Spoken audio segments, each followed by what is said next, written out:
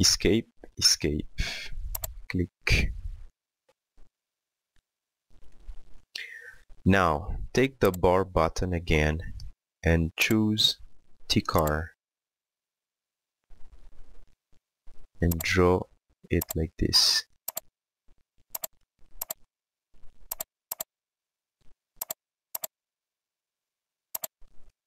Like that, and close. Select them, always holding shift,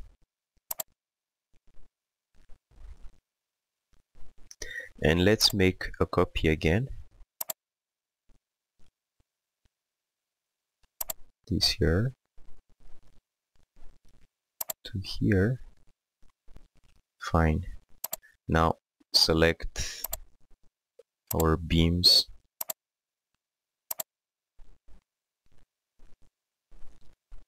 Let's make a copy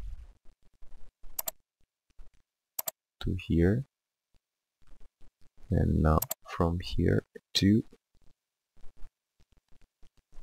this point. Close.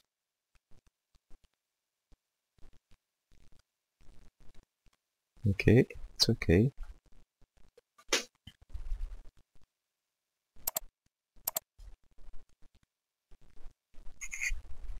Alright, now let's put our loads.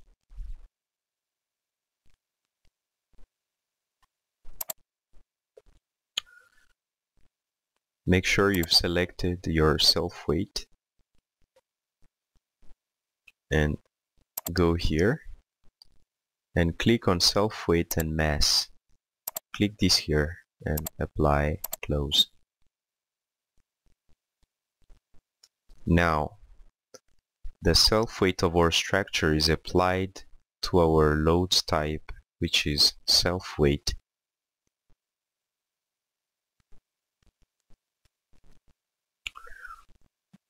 And then to add our next dead load,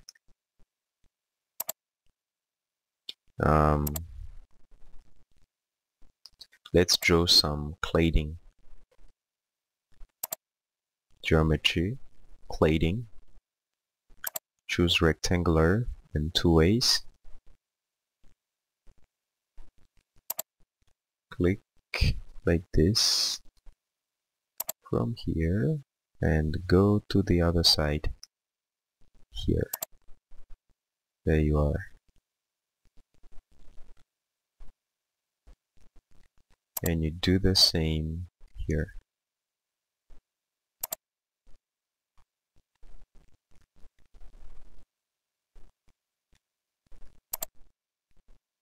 There you are. This is good. There you are. Fine. Now let's add our dead loads too. Click this load definition button. Click on surface, this here, and when you're adding loads, vertical loads, make sure that you put it into negative here.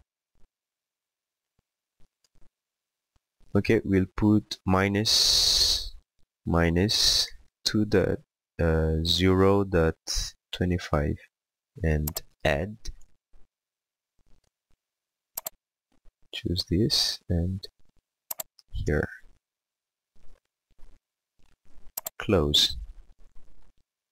And to show that loads, you can click here and this here to show the value. Okay, now we can hide. Fine. What we're gonna do now is we're going to group our structures. Fine.